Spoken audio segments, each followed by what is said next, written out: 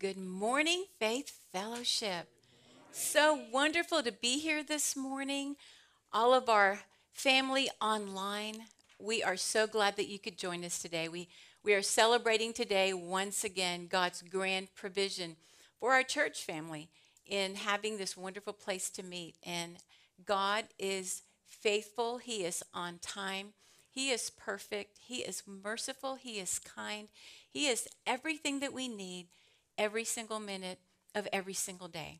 And He just astounds me continually with His goodness and with His faithfulness. Today we're going to be looking at a topic that has really been near and dear to my heart, and that is that God is building a family. You are part of that family. All the things that we just sang about, He's a way maker, He's a miracle worker. He is all of those things, and those things about God absolutely are the undoing of each one of us because He is revealing Himself to us in countless ways. And we're going to look at what our responsibilities are as being a part of this grand and amazing family and all that comes with so many privileges and responsibilities. So let's ask the Lord to be with us in great power today as we look at First Corinthians this morning. Thank you so much, Father, Jesus, and Holy Spirit, for your unending love for each one of us. We are in awe that today we are one day closer to going home with you. Each day we're closer to that appointed time, and we cannot wait till that day comes, Lord. Until then, we know that you are continuing to teach us your ways, to mold us and refine us and change us. Thank you for that. Thank you for not leaving us in the condition that we're in, but continuously changing our hearts and putting them in tune with who you are. So be with us, sweet Holy Spirit, as we look at this tremendous passage from Paul, that each one of us would hear what you have to say to us, because we ask in the mighty name of Jesus and for the sake of His very soon coming kingdom. Amen. So we just sang about all the things that we are, and we are an amazing group of people according to God, a chosen people, a royal priesthood, a holy nation, God's special possession. In the book of Deuteronomy, He says treasured possession. What for? Why are we chosen? What is the purpose? That we may declare the praises of Him, like we were doing in singing, that we may declare His praises. You are amazing, God. You are perfect. You make a way for me. You heal my soul. You change my heart. You adjust my attitude. You refine me every single day. How is it that you are so mindful of me and everyone else? All almost 8 billion people on this planet. How is that possible? He is so amazing, and He is calling us every day out of darkness into more light, to understand Him and to declare who He is. So as God's children, we are also ambassadors. As Christ's ambassadors, God is using us, wants to use us to take the message of how great He is to the world. And in order for us to tell about how wonderful God is, how merciful He is, how faithful He is, we have to know that by experience. We have to be experiencing this God that we just sang about, all those wonderful attributes, they're all true. Are we experiencing those things for ourselves? The Father is perfect. Jesus is perfect. The Holy Spirit is perfect. They love us with an unending love, working tirelessly every single day to bring us into line with who they are and with their plan for our lives. It's tremendous. And so God is making His appeal to the world through us. We speak for Christ when we plead, come back to God. We're to be telling those around us, come back. Be a part of this family. Come away from the world. Become a part of this tremendous family. God's love for you is beyond words. And we witness by our own experience. David says, come in here, all you who fear God. Let me tell you what he's done for me. When last week we were looking at the passage that says, be prepared to give an answer. But it's not be prepared to give just a statement about who God is. Be prepared with everything, with who he is to you. Just giving someone facts is not enough to invite them to become a part of this family. Let me tell you what he's done for me. Let me tell you what my life used to be like. Let me tell you who I was until he came and invaded my life. Let me tell you how he's changed me. This is who I was. This is who I am. I'm on the road. He's changing me every day. I'm not a completed product, but he is going to finish the work that he started because he is faithful. That is my God. And so this is the appeal, is to make God appealing. It is our job to make God appealing by telling others how incredible our God is. Many, Lord my God, are the wonders you have done, the things you plan for us. None can compare with you. Were I to speak and tell of your deeds, they would be too many to declare. There's too many times for me to tell you because, well, I don't keep a journal like some people do, so I can go recall these things, and my mind doesn't recall them as well as I would like them. So I need to be telling everything that I can remember about who God is to me, what he is doing on my behalf. So then, when God changes our hearts, we are changed. We are no longer living for ourselves. We are living for him. Part of being a part of God's family is being an ambassador, being part of a holy nation, being part of a priesthood. All of those things are people who represent him, who live for him, who are living an example for others to see and to be drawn to. Are others drawn to you because Jesus lives within you? That's the question to ask yourself. Am I drawing others to Christ by how I am living? Not by reciting Bible verses. I mean, God's word is tremendous. We need it every day. It's our food.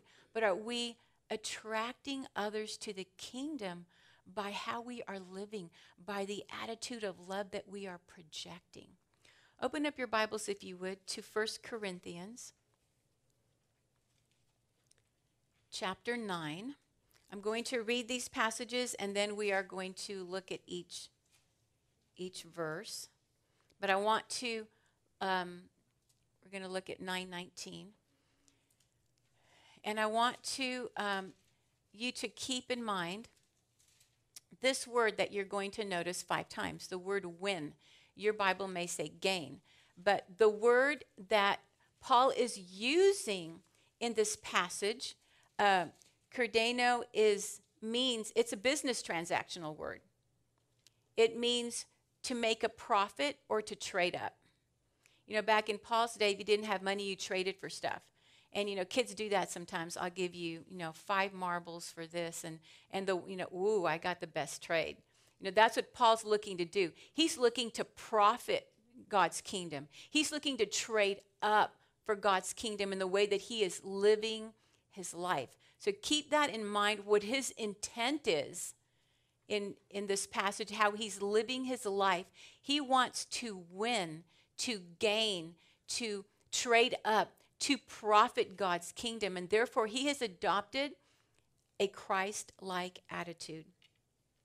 Though I am free and belong to no man, I make myself a slave to everyone to win as many as possible. To the Jews, I became like a Jew to win the Jews. To those under the law, the Mosaic law, I became like one under the law, though myself I am no longer under this law, as so to win those that are still under the Mosaic law. To those not having the law, I became like one not having the law, though I am not free from God's law, but I am under Christ's law. So as to win those not having the law. To the weak, I became weak to win the weak. I have become all things to all men, so that by all possible means I might save some. I do all of this for the sake of the gospel, that I may share in its blessings. Wow. Tremendous passage, just jam-packed. He lives above reproach, never compromising the truth. He says, I am subject to God's law, but I am not under the Mosaic law. However, I adjust in order that I can make an impression on others. So let's look at this. Though I am free and belong to no one, I have made myself a slave. How many of us ever grew up think, when I grow up, I want to be a slave? I want to be a slave to Jesus. Because, I mean, when you think about slavery, what's the first thing that comes to mind? Yeah, no choices. I can't do what I want. And isn't that what we have to fight every day, doing what we want? He's made himself a slave to everyone. That even goes beyond serving, to be a slave. For what purpose? His purpose is to profit the kingdom. He doesn't live for himself. He knows that we are not our own. We've been purchased with the most tremendous price that could be paid. The blood of Jesus paid our ransom.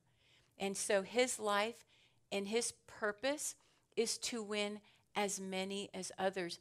And I think about a bond servant or a bond slave. Back in the Jewish days, sometimes Jews owned Jews, because if you owed money, there was no declaring bankruptcy. You went and worked your debt off.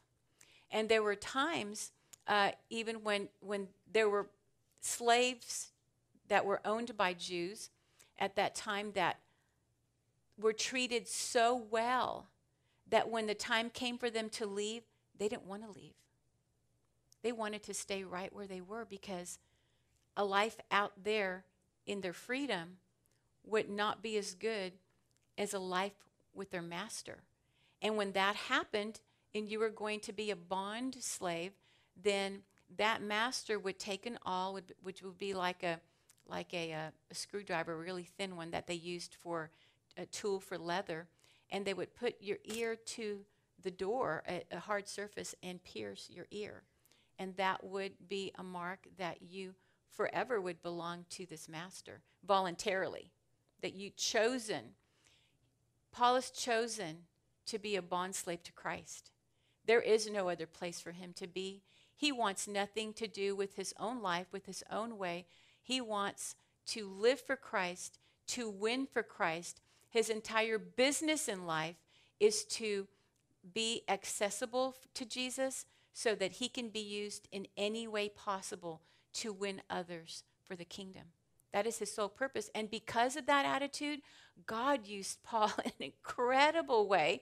He almost single-handedly took the gospel through all of Europe, and just had an incredible zeal for loving God and living according to his purpose. So to be profitable for God, what he said he's doing is, I'm giving up my own will. I'm giving up my own way, my own ease. I'm giving up my own pleasure. I'm giving up my own rights, my own profit, that I might save the souls of all that Jesus brings my way. Not everyone, because he wasn't going to get to see everyone, but whoever Jesus brings my way, whoever I have the opportunity to talk to cross paths with, I want to leave a mark for Christ. I want to make a deposit, because many times we're planting seeds. We're not going to see the end result, but there are times in a person's life, and I think we can all say this to some extent, many different people have planted seeds in our life, and God uses all of those seeds from all of his children to grow a person and to make an impression. Paul did not want to waste one opportunity. So he says, to the Jews, I became like a Jew. Now this is interesting, because by heritage, Paul was a Jew. In fact, he says, not only was he a Jew, he was a Pharisee, which was a leader of the Jews. And he says, I was a Pharisee of Pharisees and the worst of sinners. So he has left that behind. When he met Jesus and he learned at the feet of Jesus, when Jesus came and blinded him on the road to Damascus and gave him a personal experience, he left Judaism behind. And that meant, the temple services and the rituals of killing the lambs and the ceremonial rites and everything that went with that all pointed to Jesus. So when Jesus arrives, we let go of that to take hold of him. And the Jews were having a really hard time with that. And he wanted to rescue the Jews from the mindset that keeping all of these rites and ceremonies was going to give them salvation. That salvation came through Jesus, that these things were just a shadow of what had come. So he had a huge, huge burden for the Jewish community. But since he left all of that, he says, when I'm amongst them, I become like them. I talk with them. I eat whatever foods that they're eating. Even though I don't consider that necessary, I do it to gain an audience with them.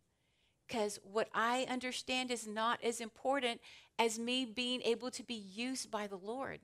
So he is willing to have a humble attitude in order that he might reach whoever it is God is sending him to reach. He's learned from the way that God arrested his attention that pride had to go. And we know that Paul is very transparent about his pride because he writes all about it in Romans 7. And Romans 7 and Romans 8, great passages for us to look at of his mindset. But he had such a great desire to stand for the truth, but not deal with disputable matters. Just put them away. Don't argue about senseless things. He says, when I'm with the Gentiles, who do not follow the Jewish law, they don't know about it because he was always dealing with mixed groups, Gentiles and Jews. He says, but when he's mostly dealing with Gentiles, he doesn't talk about these things. And in fact, remember that he even chastised Peter greatly at one point because Peter was trying to impose Jewish laws on the Gentiles. And he said, what are you doing? We're trying to get them away from this so that they can take hold of Christ. These things were a shadow, and they're beautiful, and they're worth every minute of study that we give them, but they're no longer valid. So get away from that, Peter. So he adjusted how he needed to for the sake of giving and sharing Christ with anyone that he came in contact with. But God's law was different from the Mosaic law. Totally separate. He's not saying he didn't keep God's law. He's saying, I will not compromise God's law, but the rest of the stuff, I'm willing to bend. When I am with those who are weak, I share their weakness, for I want to win the weak to Christ. Yes, I try to find common ground with everyone, doing everything I can to save some. And then I do all of this. He's willing to humble himself for the sake of the gospel, to tell others that God is building a tremendous family. Come and be a part of it. Meet Jesus Christ, your creator. He has paid a tremendous ransom to save you from sin. Come and join his family. He wants to share in that blessing. There's nothing that brings him greater joy than being used for God's kingdom. Nothing. And so Paul uses this filter. He did not provoke opposition. When he went amongst people and they had different customs and they were doing different things that he may not agree with, he never provoked opposition. He never did things to make people angry, to stir up their passions, because what would that have done for his witness for Jesus? It would have destroyed it. It would have closed ears. When people are irate, and we're living in Earth's history at a time where there's so much unrest. People are upset about the smallest of things. And there is, as Jesus says, as the increase of wickedness happens, the love of most will grow cold. And there's no consideration for other people except just what I want, how I see things, my own opinion. He didn't provoke opposition or needlessly offend. Now, there's sometimes that just by standing for God's word, you're going to offend. The fact that I won't conduct business on the Sabbath has offended some. I've had different things that had to happen at school that needed to be fixed or whatever, and it's like, well, the most convenient day for me is Sabbath. Well, that doesn't work for me. You can come another day. So, I can't help if people get offended, for when I'm doing the right thing. When you're doing the right thing, just from doing the right thing without saying a word, you're going to offend people. And Paul did that. But he's talking about disputable matters that just don't matter. For example, think about this and think what you would do in this situation. There was a time when Paul wanted to go and speak to a group of men that were finishing up a Nazirite vow. And they didn't really want to listen to him. And one of the leaders said, if you'll go over there and if you'll shave your head, they'll listen to you because they'll see that you're really serious about wanting to reach them. So he shaved his head. Not a big deal. His purpose was to share the gospel with others. And having discernment comes from being in tune with the Holy Spirit of when to do and when not to do. Accommodation was his strategy. If I have to do this small thing to be able to leave a God print on someone's heart, to be able to share a message of God's salvation, I'm going to accommodate that. He was flexible. He adapted because he wanted for people to be receptive. He knew when it was time to say something and when it was a time to say nothing. And that was wisdom that came to him from the Holy Spirit because of his desire. He had laser sharp focus on Jesus. That's all that mattered to him. What I have to do, it's no big deal. What a small price for what's been done for me. Anything God asked me to do, what a small thing. When Timothy and Paul were on one of their journeys, and they were going to be addressing a Jewish community, Paul knew that Timothy needed to be circumcised. So he circumcised him. He knew that was a mark of Judaism. All Jewish men were circumcised. And if Timothy was not circumcised, because he was young, the Jewish community, the elders he was going to try to reach, weren't going to listen to a word that he said. However, when Paul and Titus were on a journey, and that was because Timothy was part Jewish. Titus, on the other hand, was Greek. So when it came time to talk about circumcision, Paul said, Titus doesn't have to be circumcised because it's not going to afford the gospel anything. It's not going to help anything except for this group over here. It's just going to get more entrenched in the Mosaic law and want to shove that down people's throats. So he knew when, because he was in tune with God and his purpose was only wanting to please God, to testify for him, and to win others for the kingdom. That was his purpose. So all these other things in the peripheral, they just didn't matter. Do not cause anyone to stumble, whether Greeks, Jews, or the church of God, even as I try to please everyone in every way. Try. You can't always please everyone. But he says, I try. Interesting, this goes along with what we've been studying in Romans 12. To live at peace as far as it depends on you, try. I'm not seeking my own good, but the good of many. We can't stand on one thing that's going to take down a lot of people's desire to listen because we want to be right about something. And if we all decide to be right about something, we're all going to wind up being alone, isolated, because that's not how it works. Submission and having discernment from the Spirit is imperative. Jesus says, I'm sending you out as sheep amongst wolves. Therefore be as wise as snakes and as harmless as the doves. When you see a little dove come and fly next to you, are you afraid? No.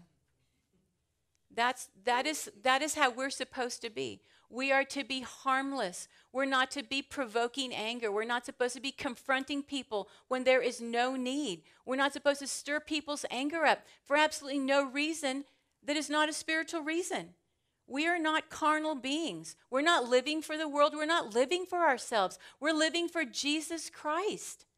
And we must be willing to be humble beings in order to be used to bring others into this family. Whoever wants to be my disciple must deny themselves. All the things that Paul just said, I denied everything. My own rights, my own ease, my own pleasure, my own will, my own way. Deny themselves and take up their cross daily. This is a daily thing that we have to do. It's not a one-time decision. Every day we have to decide again. Because if I have a successful day yesterday, where I managed to crucify my pride, when I wake up this morning, it resurrects itself as I wake up. And so I'm doing the same battle all over again.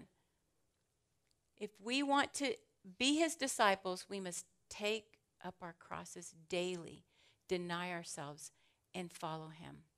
So, what are the qualities of an effective soul winner? An effective ambassador, someone who desires I want my life to be a profit to God. Not a profit to myself, not to gain for me. I want for my life to be a profit to God. I want my life to be used to gain something for God's kingdom, to trade up for God's kingdom. It starts here. Nothing can happen without humility. Unless we're willing to slay pride and to allow the Spirit to have his way in us through humility. Humility is the foundation for love. We cannot love without humility. So it's imperative that we come before the Lord and we bow down before him and we acknowledge that he is God over us, that he is boss over us, that he gives us the assignments that we need every day, that we don't make up our own assignments. Because we are servants. We are his servants. And what does a servant's heart look like? Is to show honor and respect to every person that we come in contact with, whether you agree with them or not. That is a servant's heart. That is humility. When we bow up, when we stand, when we, don't tell me what to do. That's not a servant's heart. That is necessary for me to be effective, to be someone that God can use, not, oh, there goes Letty again asserting herself. Yep, I meant to use her for this, but there she goes. Big mouth engaged. Now I'll have to have someone else come to the rescue over here. We get in the way of the Holy Spirit when we don't have humility. And from that comes love and respect for people. Doesn't mean you have to agree with them. You can disagree, and you can still have love and respect for someone and treat them. In Romans 12, we read, do not think of yourselves more highly than you ought. Be careful how you see yourself. Don't think too much of ourselves.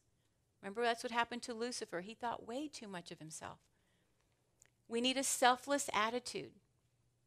Selfless. That means God is first, others are next, and I'm last. Love the Lord your God, then love your neighbor as yourself. Okay, now what is there? Oh yeah, there's you. There's me. I think we'll be so busy with the first two we won't have time for the number 3 actually. And the other is to maintain a Christ-like example. And I want for us to focus on maintain. We must be resolved. We must be resolved to allow the work of the Holy Spirit in our lives. This is an everyday decision. This is why very few people, very few are walking with Jesus today. There's a lot of church-going people.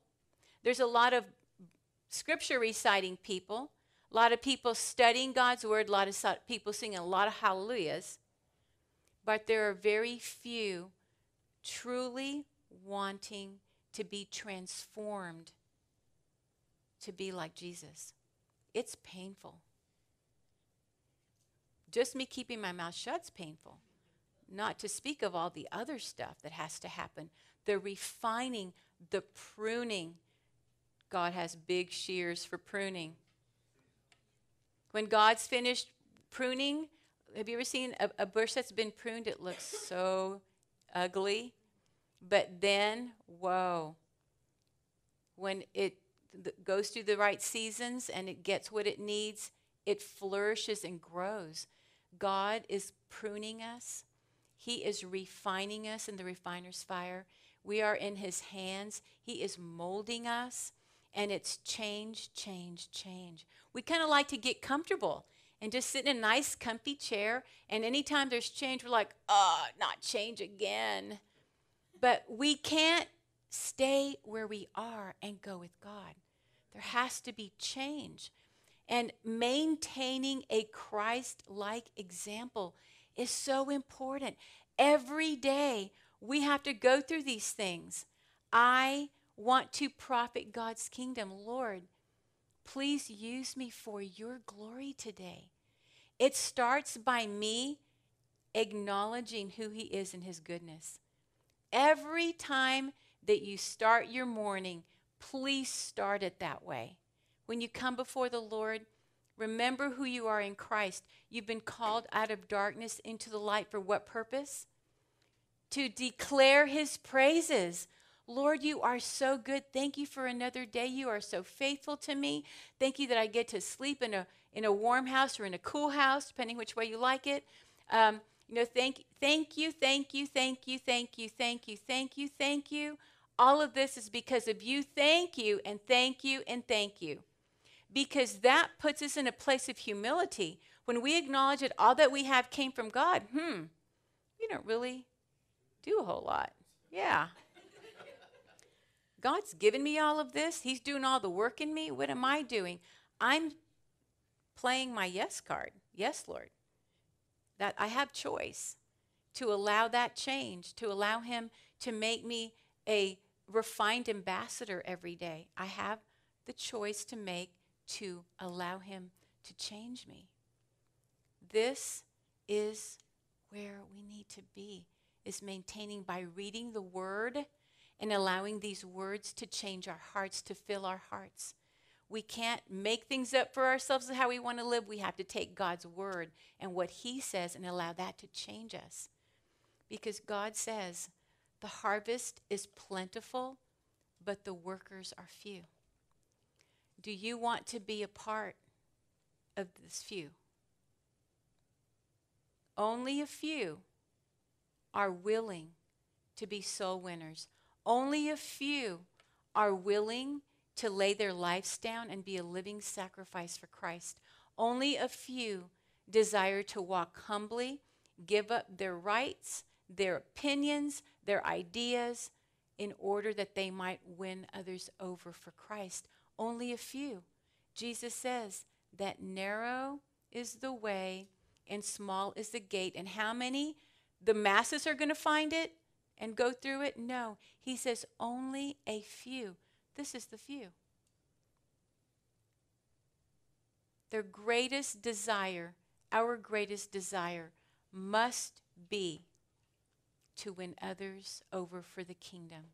And that's only going to happen if we are in love with Jesus Christ, if he is the Lord of my life, if I know without any doubt that he loves me, then there is nothing that will be more important than living for him, than wanting to look like him, wanting to talk like him, wanting to think like him.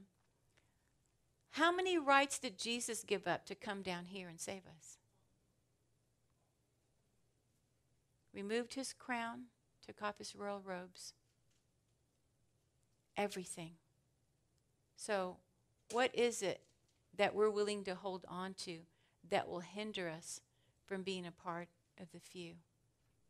May God speak to your heart powerfully this morning as he is calling us to tell us that the harvest is plentiful. May we have eyes to see where God wants us working today.